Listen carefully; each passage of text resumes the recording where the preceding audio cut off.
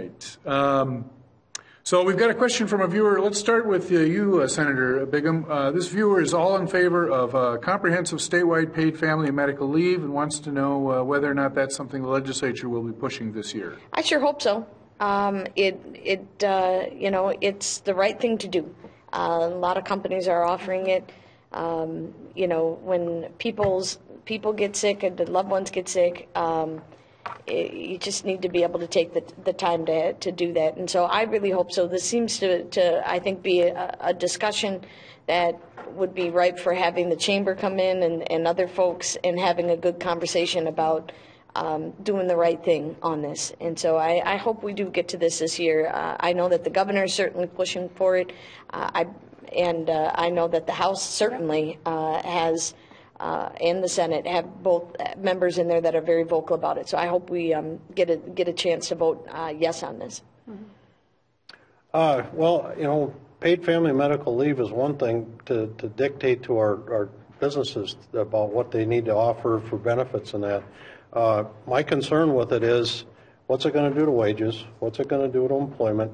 Are we going to be able to keep our employment levels up? Are we going to continue to see our wages grow? That's my concern with it right now. And then we hear about productivity. And as you have these paid family medical leaves, how many more employees are going to need to be hired in order to get the same work done or the same production out of what we've had? And so I'm just really concerned that we're going to start seeing a reduction in wages. Their wage growth is going to slow or stop pretty much. Other benefits may get cut. I'm just really concerned about it. We need to have the discussion. Passing something this session, I don't know if it'll go through this session, but we do need to have that discussion. I hear a lot from local governments, small police departments, and other entities that are concerned because they have, in greater Minnesota, it's hard to find people and a substitution. I think we need to look at what kind of mitigating programs we might have. If it's law enforcement, maybe we have a training or a rotational pool of people that can go and substitute. My mother-in-law worked labor and delivery, and when she retired, sort of the bridge was she would go around and cover for maternity leave, and she would spend, and it was amazing the quantity and the need. You know, we might have to look at how do we prevent some of these interruptions, you know, with it. So no matter how good any bill is, there's usually some unintended consequences.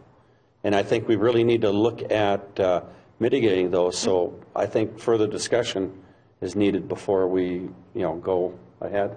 Well, the bill is moving through the House, and the DFL are highly supported.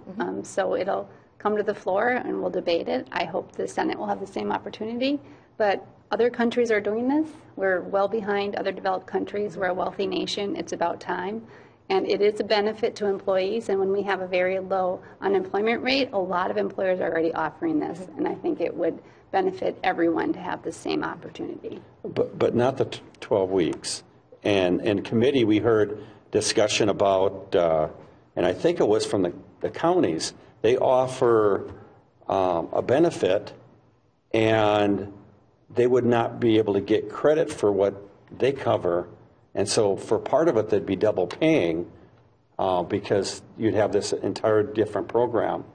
And so there are some of the things that we really need to you know, look at the details and iron out and avoid, you know, some issues.